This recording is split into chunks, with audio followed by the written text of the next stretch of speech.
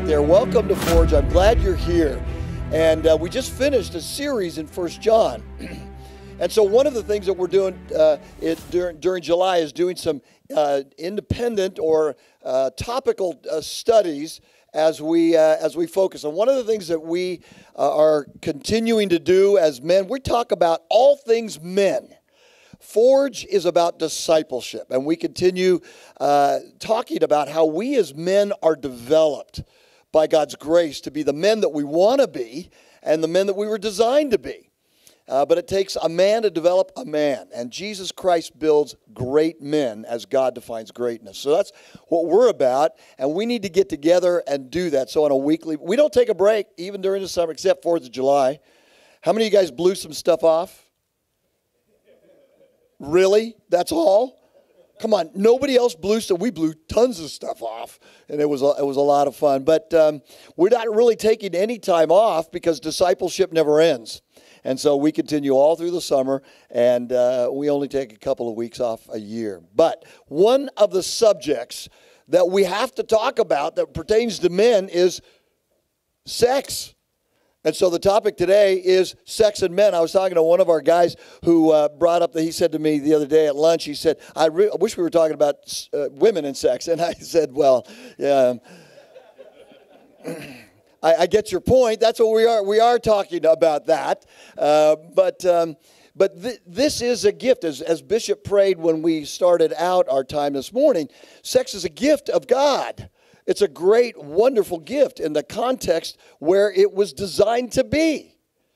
But one of the things we struggle with as guys, and if you don't struggle with this, you know guys that do, is the issue of pornography and the issue of affairs and how some of these are related. We got to talk about these things. And so before we start that, I want to say one thing. The gospel of Jesus Christ is about the grace of God. And there isn't a man in here who's got a perfect Christian life. There isn't a man in here who hasn't struggled with sex at some level. All of us have. And Jesus died for our sins and rose again for our sins in this area. But guys, we got to talk. And so my friend Dan Wobschall is going to come forward. Dan's going to tell his story with pornography. Dan, come on up front. And I appreciate, I'm going to put you right up here in the very center. And Dan's going to kind of unpack his story of pornography. And then Dr. Tim Lloyd and I are going to come forward, and we're going to talk after that. Not going to be any table talk time today. So we're just dealing with this subject. So Dan, thank you for your vulnerability, your willingness. I couldn't do this. But Dan has been called to share, and we appreciate you, Dan. All right, go for it.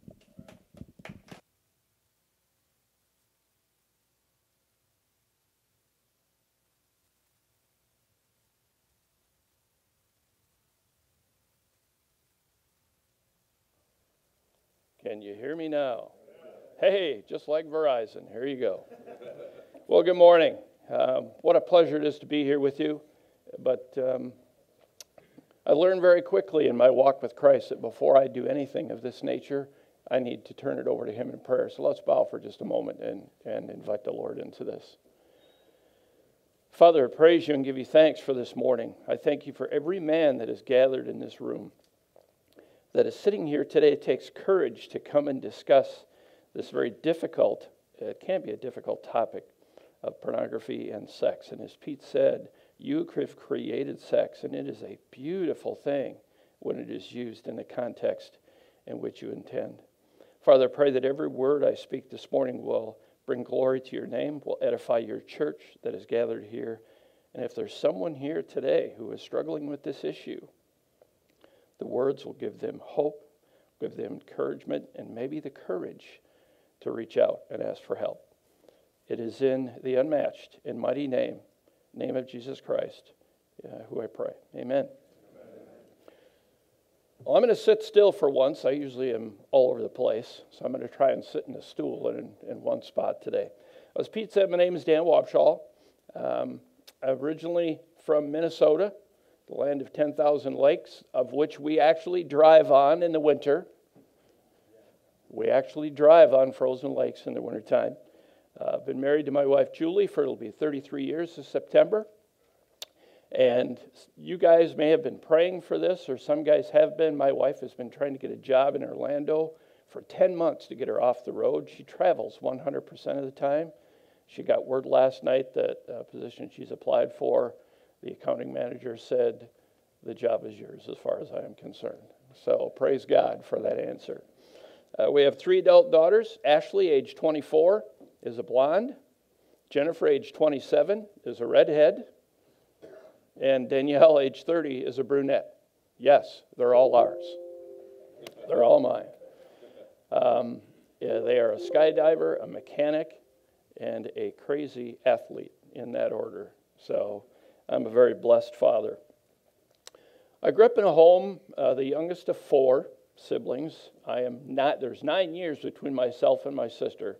So that kind of tells you that I was not necessarily planned, but along I came anyway. My mom and dad were both in the home my entire life. My dad passed away in 2010, and they were married 61 years at that time. Kind of unheard of today. My mom was the very outward loving, nurture, hugs, I love you, very much that way. My dad, not so much. He was of a generation World War II vet, pretty quiet about those kind of things. Not a lot of hugs, very few hugs that I can remember, and I never heard the words "I love you." I never heard him speak them to my siblings or my mom or to me. Did I know that he loved me? As an adult, I can look back and say yes. I could see that in his actions. But as a child, I don't think I really understood what love was.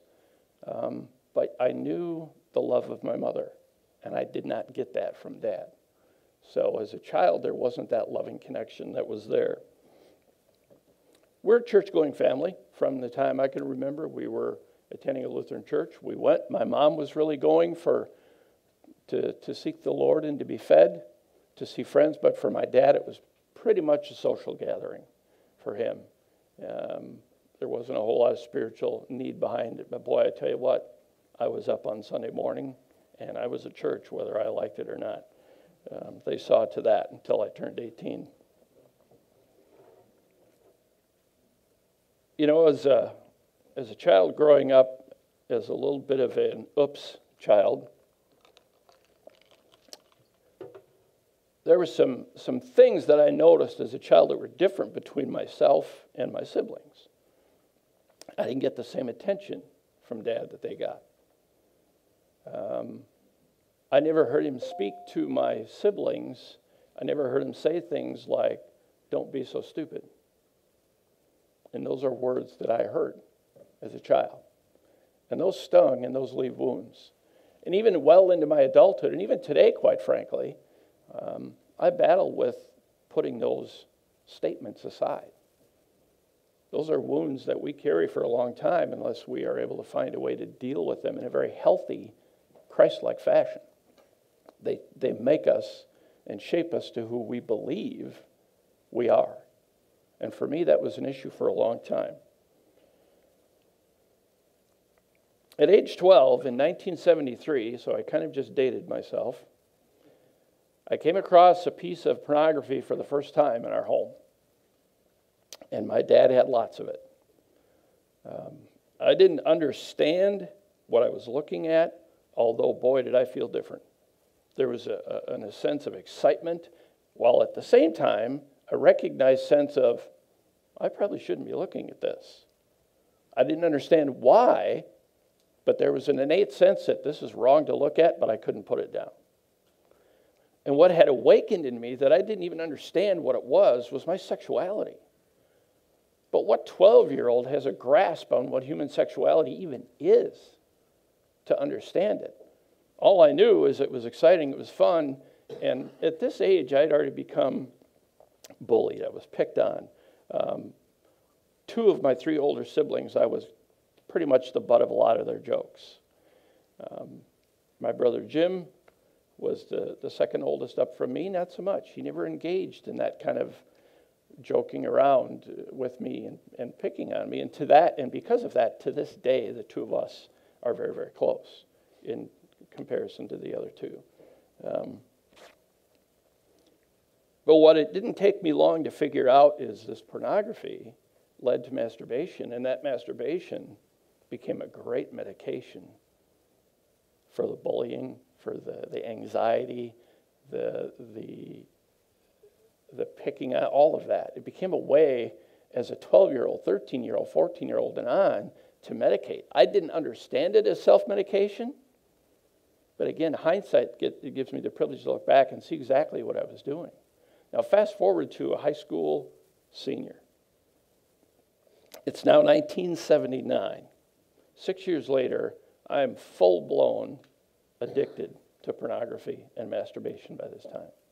The only girlfriend I ever had in 8th grade moved away, and in my entire high school year, not one date, not one prom, nothing. Had a lot of girlfriends, but none of them were interested in dating me. I was 4'11" when I started high school. I weighed about 90 pounds when I graduated. I was 5'11" and a half, and didn't weigh a whole lot more than I did when I was 4'11", okay? Bean Pole was a common nickname for me, and that was coined by my sister. But at age 18, I began to follow my brother Jim's footsteps, became an EMT. Shortly after that, joined the police reserve, and eventually applied and got a job as a 911 dispatcher in our community. Now it's 10,000 people. So when you're in a town that small, in that public occupation, people begin to know you. So there wasn't too many people who didn't know at least who I was or what I did. I meet my wife in the years that followed. In September of 1984, we got married. But when I met my wife, this always gets people's attention, she was married. And she was actually married to one of my best friends. But what I didn't understand was that she was living a life that she had to hide because she was being verbally and physically abused. That came to light when I drove through the bank drive-up window one morning and saw her with a black eye. She claimed it was from a volleyball injury. I'd been in emergency medicine long enough to know by now that that was not the truth. It was shortly after that it was revealed by her to a close mutual friend that her husband had punched her again, and she was done. She'd been a punching bag long enough and was leaving. They had no children, and who was I to stand here and tell her she should stay and keep getting hit? But she didn't have very many friends at this time, and I was one of just a very few people that helped her find a place to live, to help her get a new job, and just to walk with her because she'd been so isolated for years, she didn't hardly know anybody. But that relationship grew beyond that, obviously, because for me anyway, the very first time I saw her, this goes back to my life in the flesh, where I went, wow, what a beautiful woman she is. And that didn't change just because she went through all that. So we began to date. And then it was February 14th, Valentine's Day, 1984, I proposed. And she said, I need to think about it. Yep, here we go again. Heart's falling on the floor. She's going to say no, and I'm going to go deeper into this pornography that I am deeply entrenched in by this at this point. She had no idea that was part of who I was. I was already living a dual lifestyle by then, but nobody knew it, except for me and the Lord. But she said yes the next morning. Marriage went on pretty well. For a while, I actually gave up pornography for a while. It is a guarantee to get married that your pornography problem will stop for about 5 weeks. It'll cure it for 5 weeks, and it'll come screaming back. And it did. I brought pornography into our marriage, into the bedroom, introduced it to her. She went along with that for a while until the deviancy that I was beginning to go to with now the advent of the internet and things I was able to watch online for free, even at dial-up speeds, became so deviant, she said, no, I will not watch that and I will not do that. It was shortly after that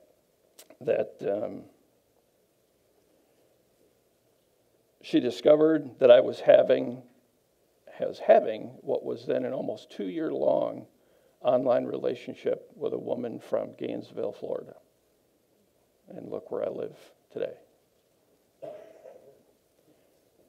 That was the day that she drew the line on everything. She discovered all my history of chat rooms, images, conversations that had taken place over 2 years that I thought I was bright enough to hide, but was not. And she found it all.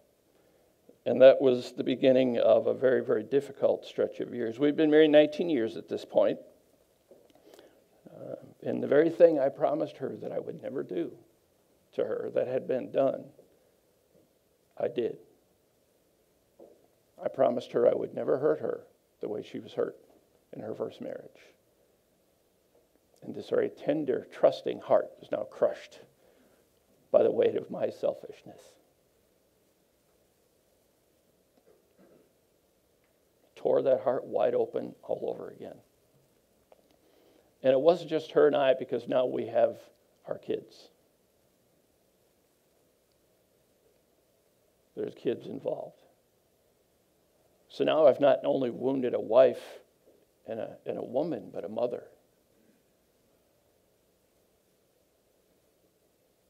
So we sought pastoral counseling. And to be very honest with you, it didn't really help a whole lot. Because at this point, in 2003, at least in a small town, pastors didn't understand what this whole pornography thing is, how it's addictive behavior, its tendencies, its power, its hold, that it gets a hold of a man, and more increasing women these days. They didn't even know what animal they're fighting. So in his defense, he just didn't understand what was going on. Saw him 4 weeks and said, just spend more time reading the Bible and you'll be fine. Well, that didn't work. But we did commit to making it work. Now understand, I knew God at this point in my life, but I didn't know his son. I'd heard the name Jesus and I knew of him. I knew that he went to a cross, but it was nothing personal about the relationship.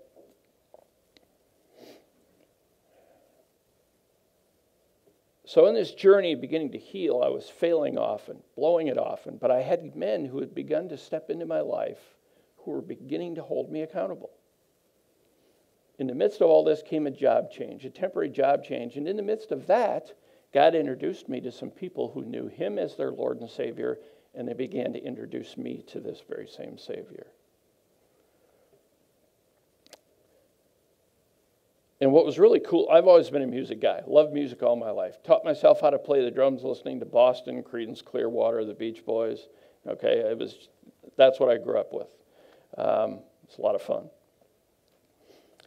So one of these guys who had 3 other brothers who sang an a cappella Christian group, but they needed a sound and light crew for their release concert, for their CD, and then for the summer traveling. I was like, dude, I'm all over that. Sound and light, sign me up, right?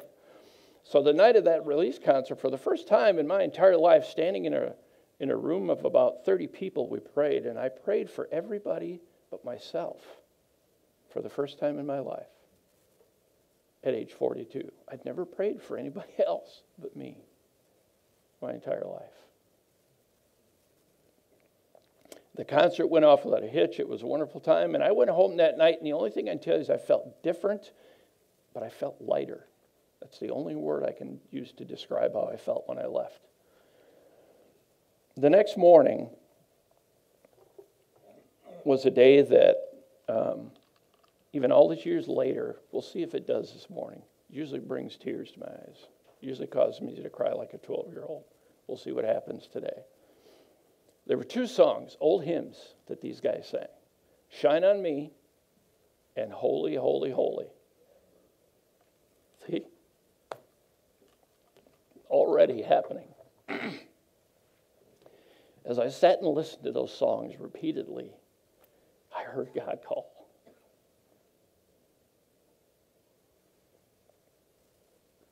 He said, "Come to me."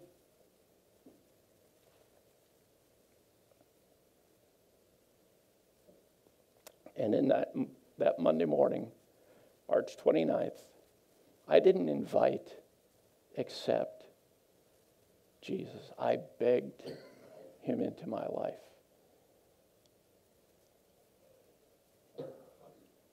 I asked him to take all the pain, all the shame, all the hurt that I had given and had received and take it.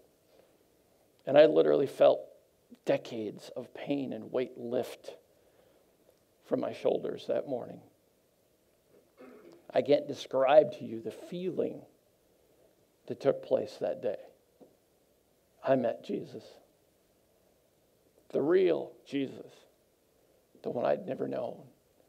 And over the course of the next 7 years, he not only restored me, but he introduced me to men who would disciple me, who would walk with me, to continue to hold me accountable, to love me with the love of Christ, to restore a marriage that was deeply broken, to take 3 kids who were in their own running from God and from me as a dad. And as I came to Christ and life began to change, Christ began to change me, they followed me to Christ. All 3 professed Jesus as Lord and Savior. And the oldest and youngest right now are on fire for Christ. Get out of their way. They'll run you over with the cross.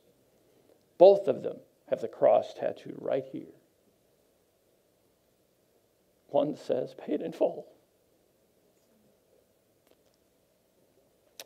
I'm wandering from my notes.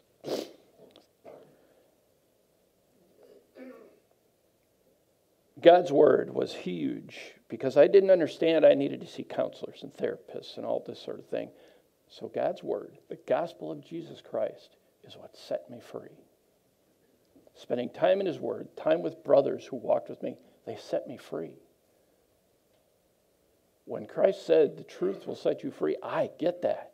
Because I picked up that truth and I read it and it equipped me and it transformed my mind. It renewed my mind by being transformed by the renewing of my mind. Romans 12:2 is a verse I will forever be grateful that is in the passages of the Bible.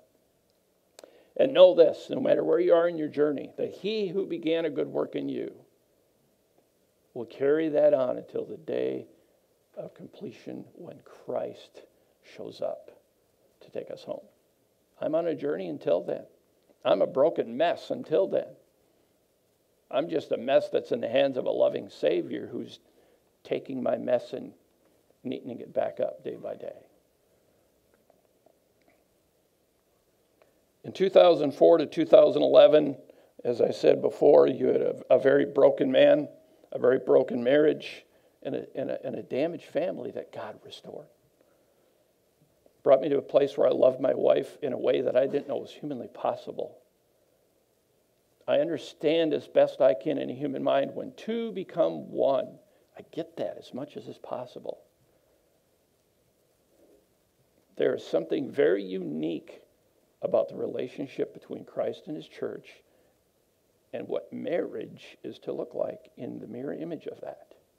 I think as a church, as a whole, we grossly underestimate why God created that mirror image. The only one in the marriage between the Christ and the church that sacrificed it all was Jesus. And he gave it up for the undeserving.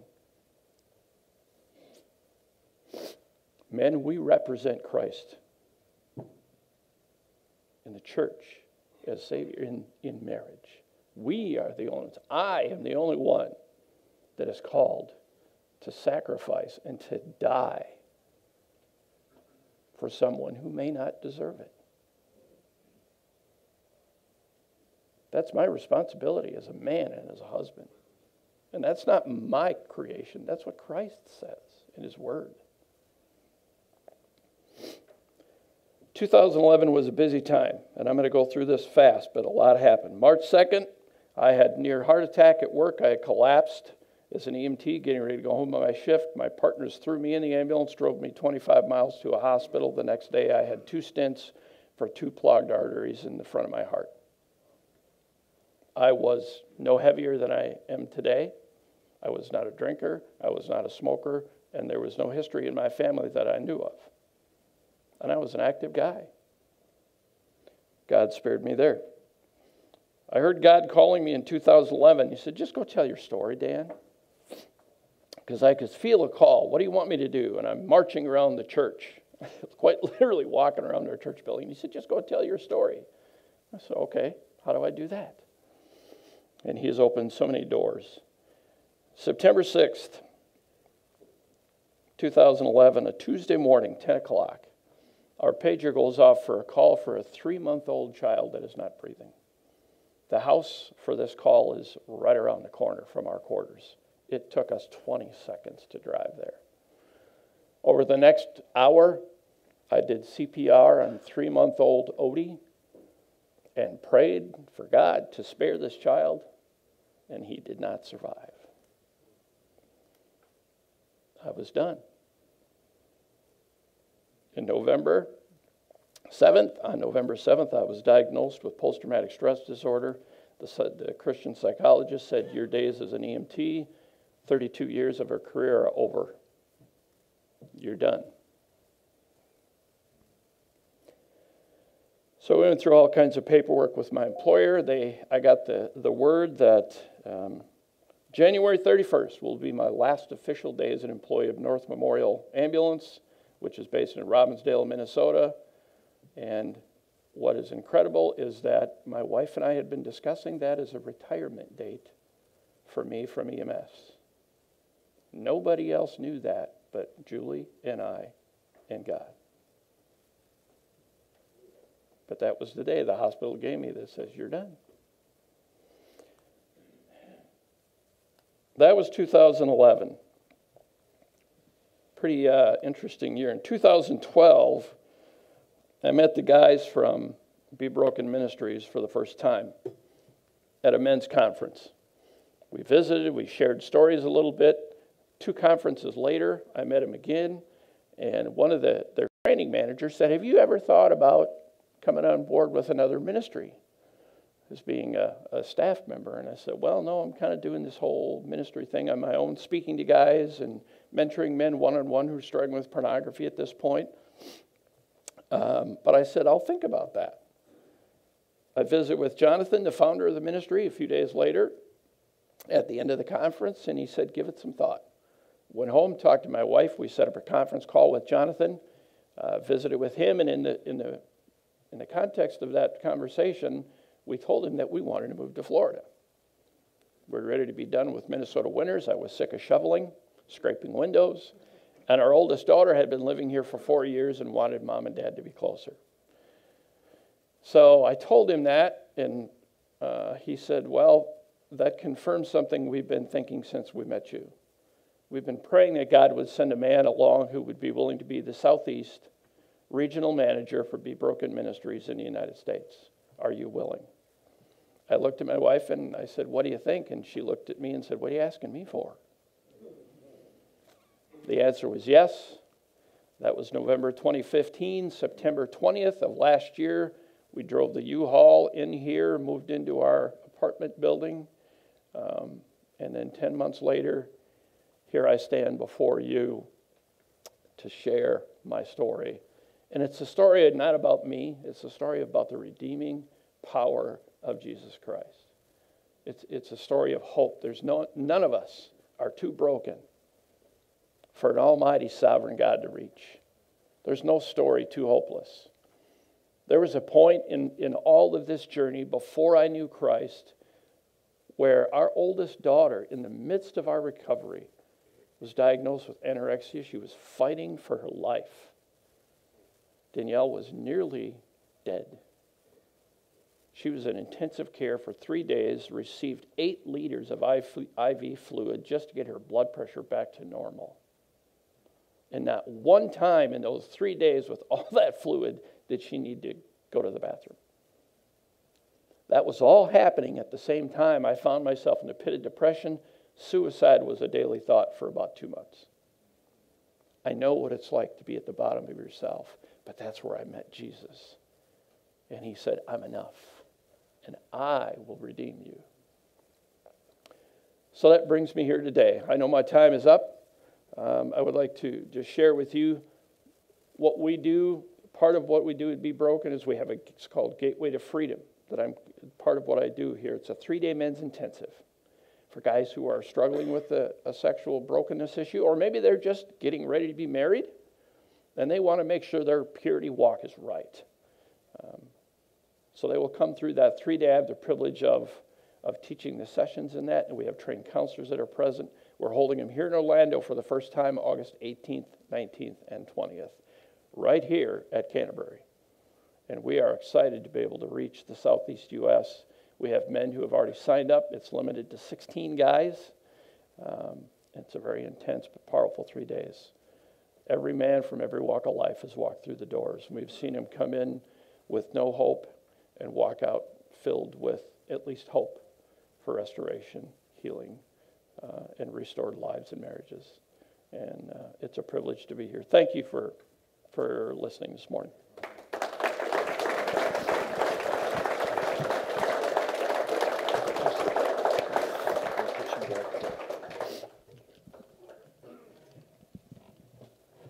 You know, you could hear a nasal drip in here when he was talking, a pin drop. My own. Dr. Tim Lloyd, come on up here. And Dr. Tim Lloyd is a marriage family counselor, also with expertise in autism, and has a unique ministry, former pastor as well. Tim, I'm going to put you there and just ask you to, in your experience with men and families, kind of follow up with a couple of points.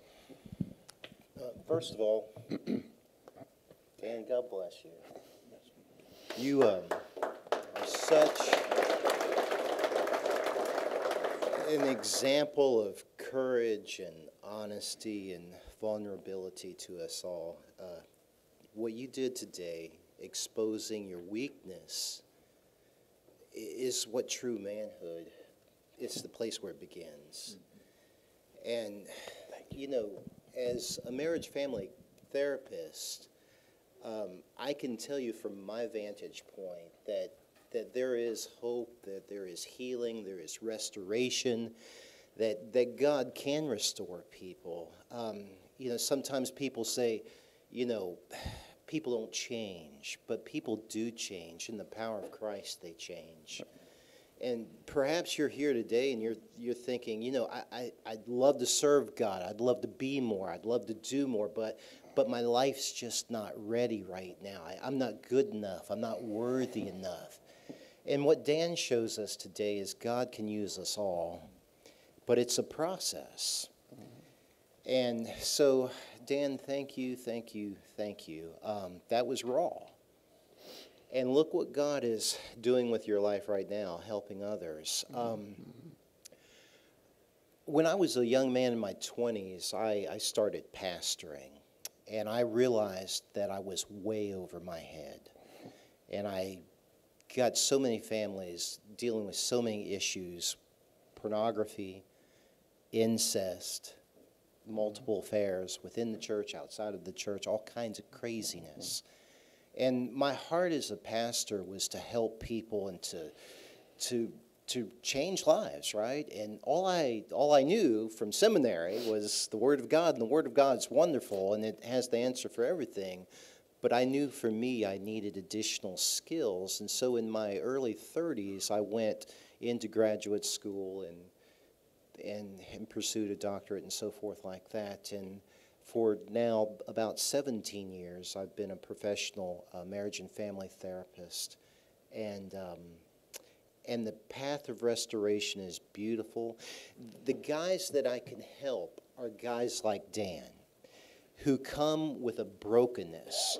Generally what happens is very identical to what happened in Dan's story. They're caught.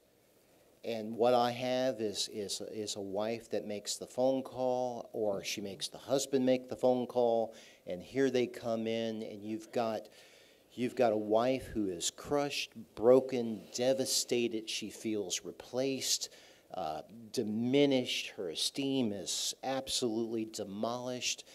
And if the man's broken and wants to save his family, I can help that guy. But if he's still minimizing and kind of putting it down and blowing it off and just wanting to get out of the jam, I can't help that guy.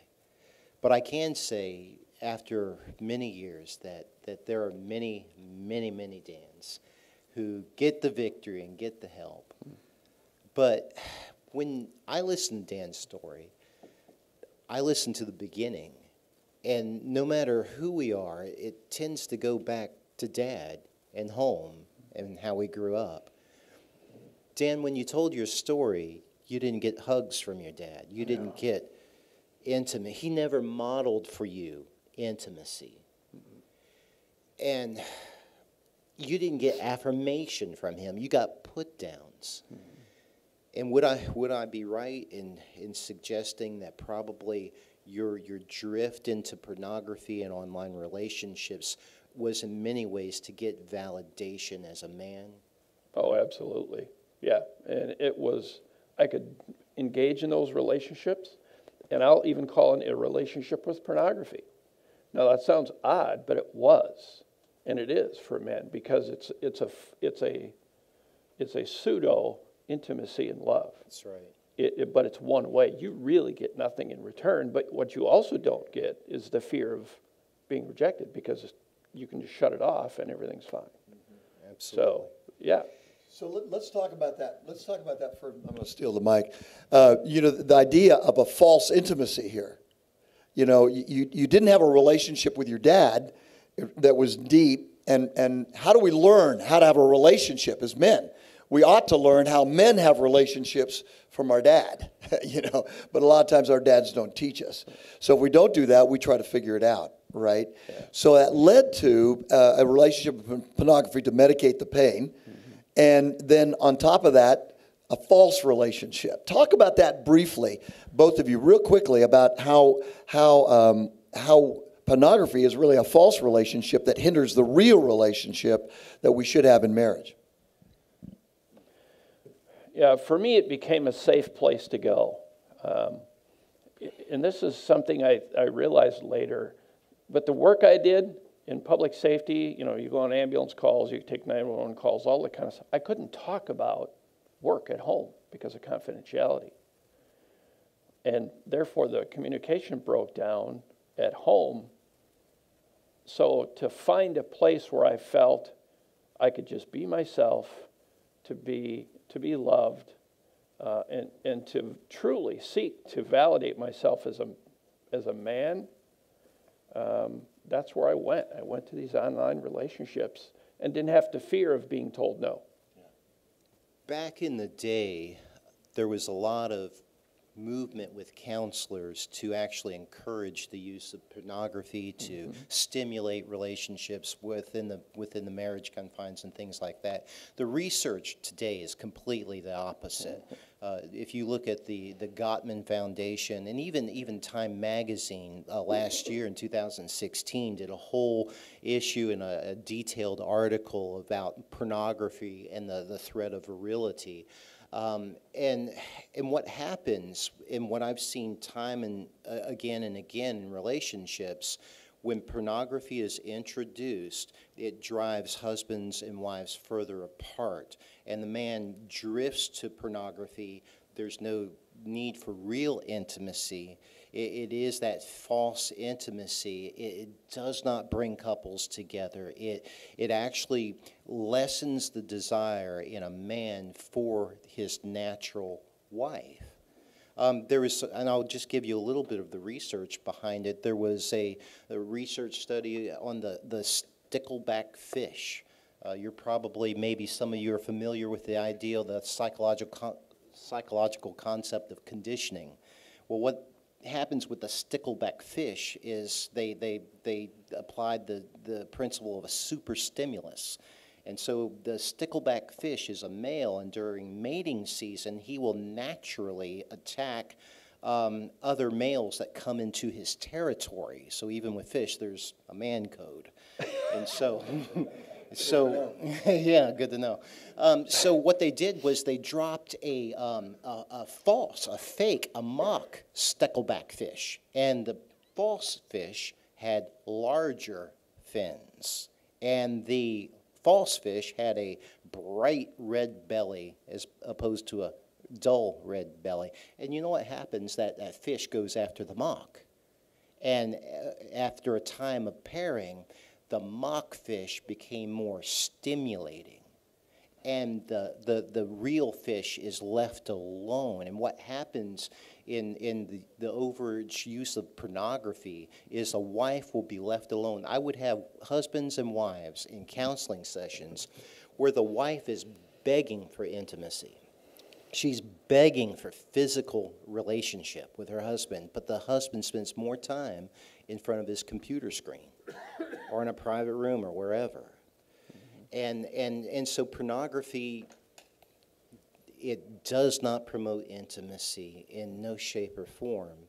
And it oftentimes is a gateway toward other stuff, a gateway toward online relationships and extramarital affairs. Let me ask you this, because as you say, pornography is like another addiction, right? I mean, pornography is an addiction, right? And if those of you guys that have struggled with substance abuse know that addictions, as one counselor said, I don't know if this is true, but a counselor told me this, so you can clear it up if it's not true. But addictions come in pairs with spares. In other words, if you have one, you're likely to have another. And addictions also are progressive. And they take more and more of your time, more and more of your energy, and demand more of you until you have nothing left, until they kill you. I have had staff members who have struggled with pornography addiction and found them less and less available for our people to minister to them, and more time alone in their offices. Address the addictive aspect of that, and then I'm going to pull it together and wrap it up here for us, okay? One thing I will say quickly is, in the line of the addictive behavior, there's one thing lust will never say: I've had enough. It will. I know that I started looking at your average pornography at age 12. By the time I was 42 years old, the depth of depravity that had grown would probably make you sick to your stomach if I told you what I was looking at. Because I was taken to places by lust and that addiction that I told myself I would never go. No way will I ever look at this, go there, and do that. But after that many years, I gone there, thought about it, and I was looking at it, and I was getting into strip clubs all over the place with my law enforcement ID for free. And the stress of that was in the double life. Oh, absolutely. That duplicitous life just... A double-minded man is unstable in all of his ways, James says. With regard to duplicity and living that double life, that secret life, the research says that for every year that a man lives a double life, 5 years are taken off of his life. And it's discovered in the secrecy of pornography or having an affair for years that go on and on and on. And it causes such stress. Now, in the Christian world, we think of things like conviction, and it happens, but what happens? We dismiss it, and we rationalize it, and we make all kinds of intellectual arguments, and we live with it. And it's a horrible, horrible way to live. There's a theory in counseling and psychology of cognitive dissonance, and it's the idea that if my beliefs are one way and my behavior is another way, the further my beliefs are from my behavior, the more stress. It causes a structural tension. But the closer my beliefs and my behaviors are in line, it brings peace, it brings calmness and the lack of anxiety. And so we in the Christian world know that just as godly living.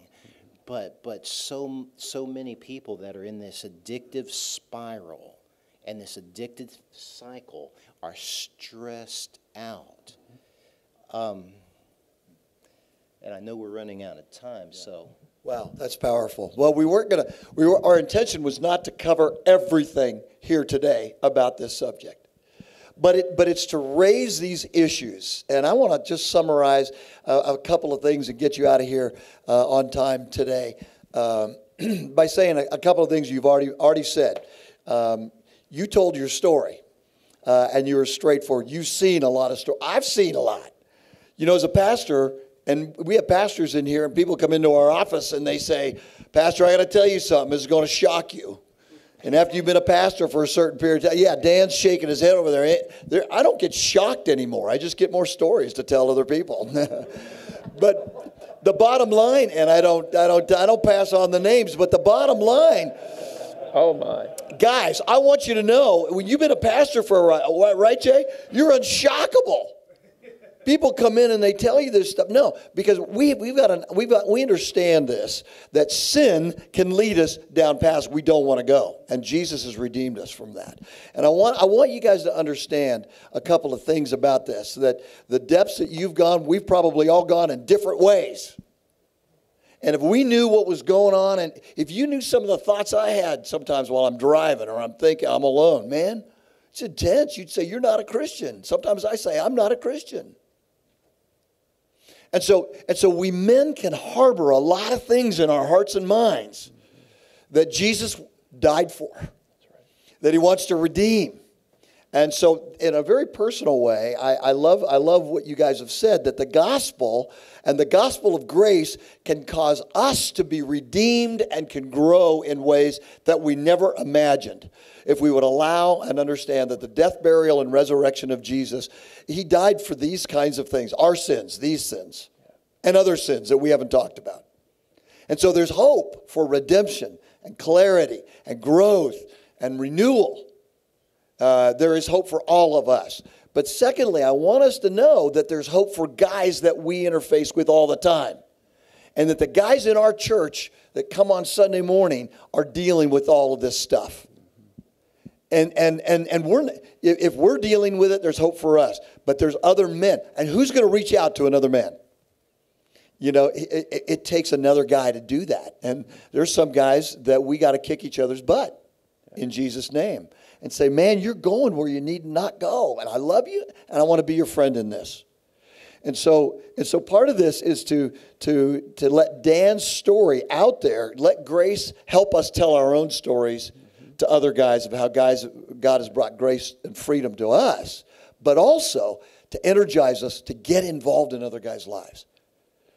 We tend as a church to think that evangelism is the most effective on a mass basis. Let's get some great evangelists in, bring them to this thing, and guys will get saved. But a lot of times evangelism is one-on-one, and the guys that God brings into our lives. That's probably you. It's me, interfacing with the men around us. And will we have the courage to move into another guy's life and say, I want to be your friend in this, as we see sin and brokenness in their own life. Even unbelievers need friends that have been there, done that, and have gotten the freedom in Christ.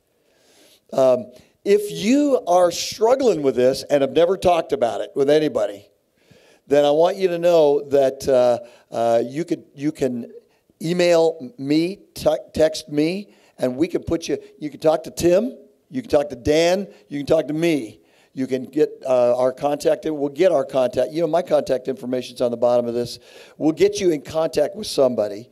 If you've never talked about it, let's do it. Talk to your table leader. Grace gives us the ability to talk about everything, right? That's right. Because we are sons of the... How many times have I said this here? You don't believe me. In Christ, we are God's deeply beloved sons. And that will never change in all time and eternity. You're his son. That's your core identity. Leadership, work, being a warrior out there, those are our core roles. But our core identity is his sons. It's never going to change. And so when we learn our core identity and live out of that, we can face all of the junk that we got to face and get free and continue to grow. But there is another side to this, and that is we need brothers. So our tables are not just for discussion. Our tables are a means for us to develop brothers who we can, spill our guts with. And we'll never move ahead if we're stuck in these kinds of things. So Forge is not just, hey, let's talk about stuff. It's let's grow. Let's let the gospel make us disciples and set us free day in and day out. And I encourage you to get in touch with one of us. If don't let this go. Deal with it, all right? And begin to get the freedom that you really want and that you really can have in Christ. There is so much that can be said, but I'm going to give you the grace of letting you out of here 5 minutes early.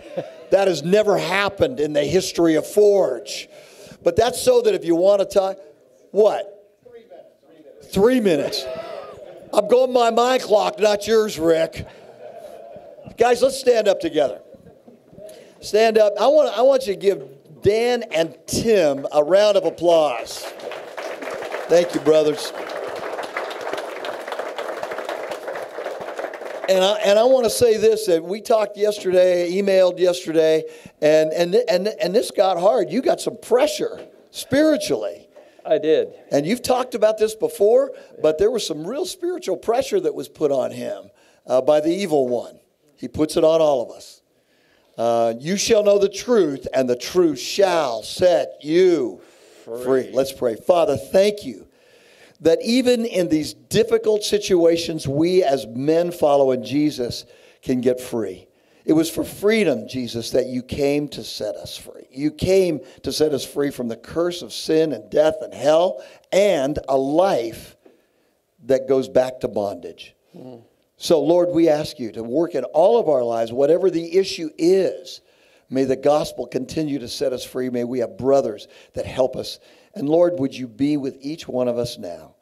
As we go into this world that doesn't love us, that is painful, that we want to medicate ourselves in many different ways. Lord, we turn to you, we run to you, we thank you for your grace, and we will continue to turn to you, our Lord Jesus. Be with my brothers, my friends. Be with our pastors. Be with all of us now as we head out into the world. For we pray these things in Jesus' strong and holy name. And God's men said, Amen. Guys, thank you.